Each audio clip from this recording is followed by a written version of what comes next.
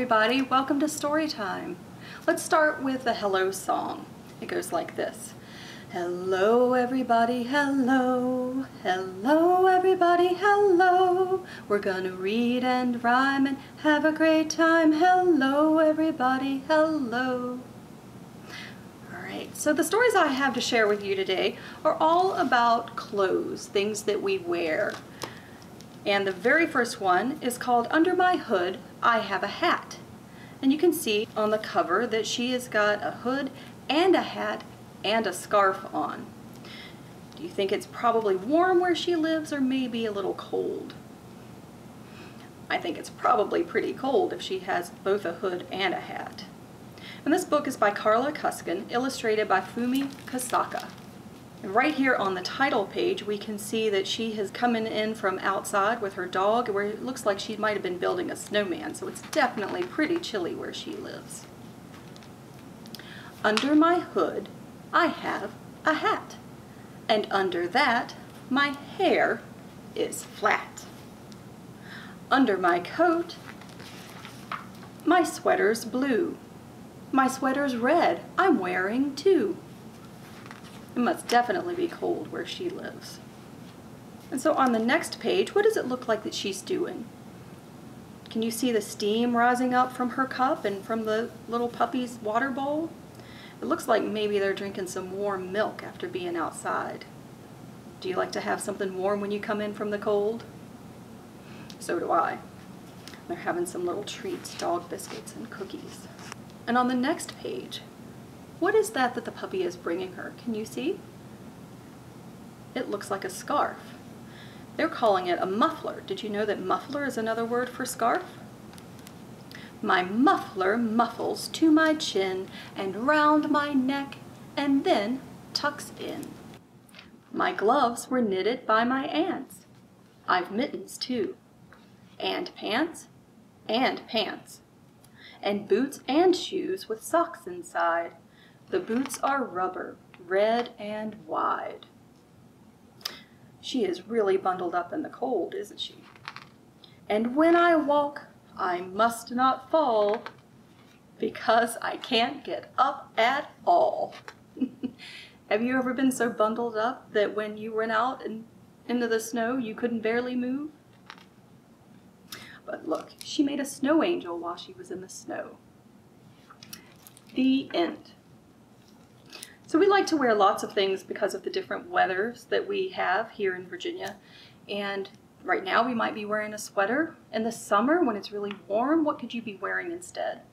Probably not a sweater or a hat, right? Unless it's a sun hat. Maybe you wear tank tops, or maybe you like to wear flip-flops.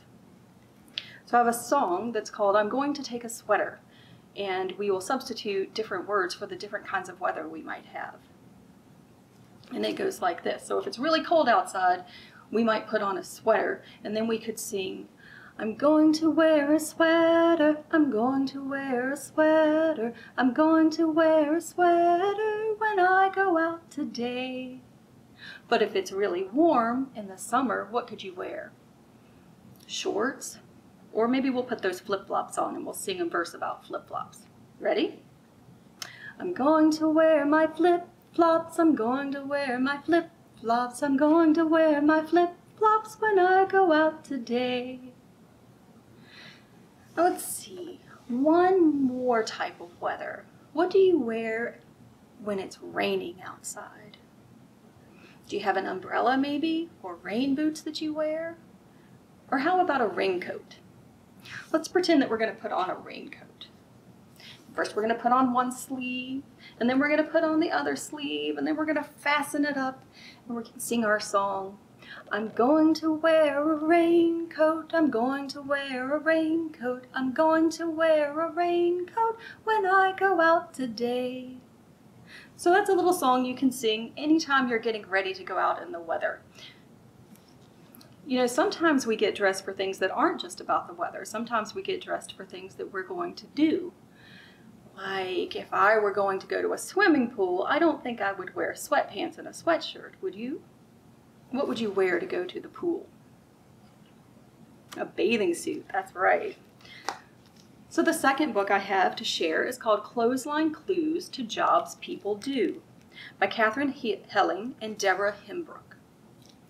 And right there on the front cover, we can see that there's a jacket, and it's got some stripes on it that look like they might glow when the light is really low, that are reflective. There's a pair of pants that has stripes like that as well. And there's also a hose that seems to be dripping water. Who might be wearing clothes like that? We'll find out when we look inside the book. Clothesline Clues to Jobs People Do. Look at the clotheslines and see every clue. Who uses these things for the jobs that they do? What is our very first mystery? Uniform and cap, an invite for you. Big bag of letters, what job does she do? Let's see. I see a cap that's got an envelope on it, and I see a bag with another picture of an envelope. And right beside that, it looks like there's an invitation to a party. What do you think this person does? She is a mail carrier. Did you get it right? Good job. What is our next mystery? Milk pail and straw hat, overalls in blue, plaid shirt, bandana. What job does he do? Who might wear a hat? Is it somebody who works inside all day, or could it be somebody who spends a lot of time outside? That's right, I think somebody who spends a lot of time outside might wear a hat. What do you think this person does? He is a farmer. Next, we have oven mitts, apron, recipe for stew, puffy hat and whisk. What job does he do? Do you ever wear an apron? What are you doing when you wear an apron? Could you be painting or maybe cooking? Do your grown-ups ever wear aprons? There are lots of different reasons we might want to wear an apron, but we also have a whisk and we have some oven mitts. What do you think this person does? He is a chef. Did you get it? Good job. All right, on to our next. Coveralls, tool belt, work gloves, and glue. Safety glasses, saw. What job does she do? Oh, look at all of the tools on that tool belt. I see a hammer and a pair of pliers, a screwdriver, a wrench. It looks like a level and a ruler. And I see another clue here. I see some boards laying under that saw. What do you think this person does?